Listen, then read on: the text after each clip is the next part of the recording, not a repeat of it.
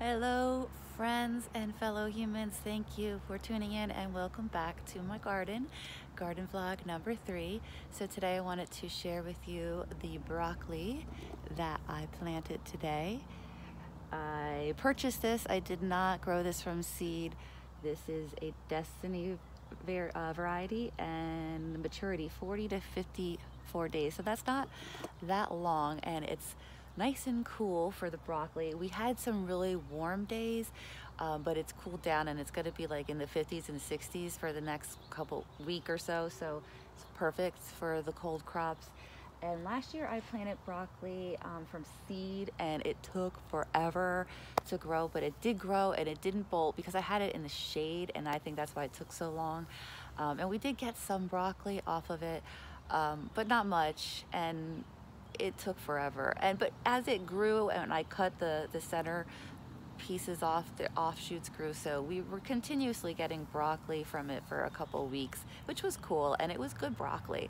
It was just like a little bit at a time because I guess I was impatient and didn't let it grow. I was not impatient, I was afraid it was gonna bolt. I was like, oh, I better eat this now before it bolts, and it was good, but it kept growing more, and it worked out. But hopefully I'm gonna try to grow 2 nice big broccoli heads with these guys right here. I fertilized them. I gave them lots of cocoa coir because, again, this soil doesn't have great drainage. It's some pretty dense clay. So every time I plant, I use a lot of cocoa coir, or you could use peat moss. I just found a good deal on this cocoa coir at Costco, so I grabbed it, and it's been working out pretty good. So everything I planted, I also got these flowers in the ground, that I purchased just for a little color. And all of the berries that I planted, the blueberry bushes, are all looking good. Here's that nice big, the Jersey blueberry that I got the other day. It's looking great. And then also the 2 mini little guys here. They're still alive. And they're not going to grow that much this year. They're going to kind of just survive, and then hopefully next year they'll grow more. But the raspberries that I planted last year are looking fantastic. Every day they just get greener and greener and more buds. And I did prune off a lot, not all of it. Here's an old one too. But I did prune off a lot of the old dead pieces from last year. I think I'm doing it right. Like I said, I've been watching tons of videos on how to garden.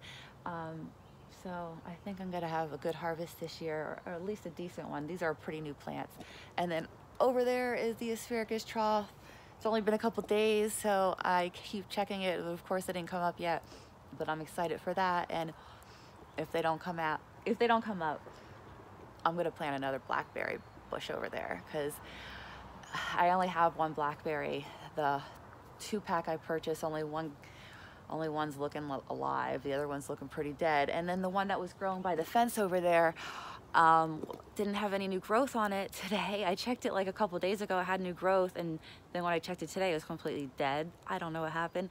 I dug it up as much as the root as I could, and I planted it over here.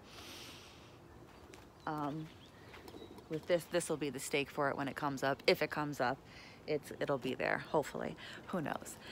Anyway, that's all I have to share with you today. Please, if you're watching this video, let me know that you are here with me, and like, comment, share.